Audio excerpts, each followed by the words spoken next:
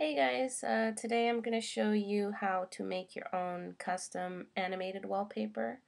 First of all, you're going to create it your own, whatever you want. It depends how artistic you are and how good you are in Photoshop. You can probably make something pretty amazing. I'm just going to show you something basic because I don't want to go too deep into, um, you know, designing stuff in Photoshop. So what I'm going to show you is just I want to make a wallpaper from my favorite scene in Sherlock. So what I did was just grab a bunch of screenshots of the scene. And so whatever you're making, just make all the layers and add them into the thing here. You want to make your image size to be 320 by 480. And then once you've got all your stuff, all your layers ready to go, to make it into an animated file, you come over here to Window, Animation, and then you come here and choose Make Frames from Layers, and then it just adds all those. And then if you want it to, it depends what exactly you're doing, but you'll have to set the time delay. So you can go in here just to do all of them if you want them all the same time length.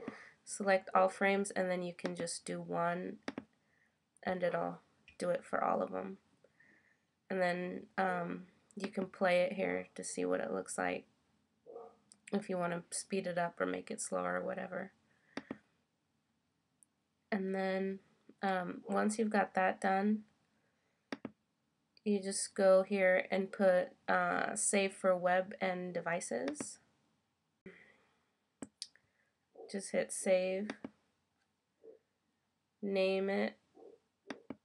I'll just put it on my desktop.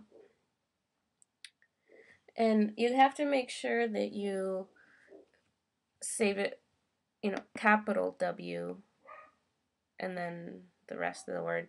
If you do a lowercase w, it will not work. So make sure you make it case sensitive. So once you've got that done, you're gonna, I'll put this folder for you to download because last time we did an HTML thing, some people had troubles with it. So what I'll do is I'll put a download link to this actual file, and all you'll have to do is create your image and put it in the folder. Replace this image and then name it whatever you want here, whatever .theme, and then this file will already be made and everything, and you don't have to do anything else other than just replace that file. And then once you have that, you're going to SSH into your phone and go to your themes folder. So it's var and then stash themes, and then you're just going to drag that in there and go into Winterboard and activate it.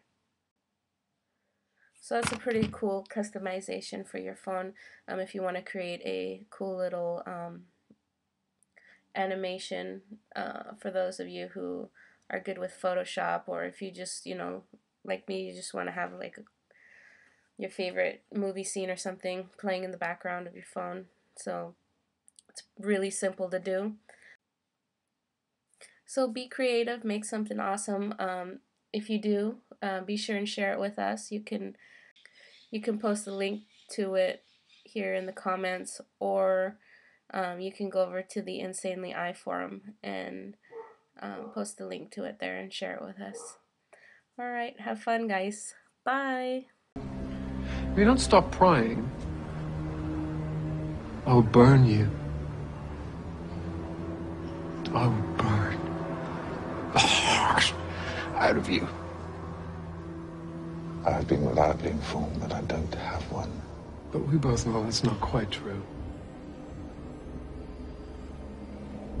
Well, I'd better be off.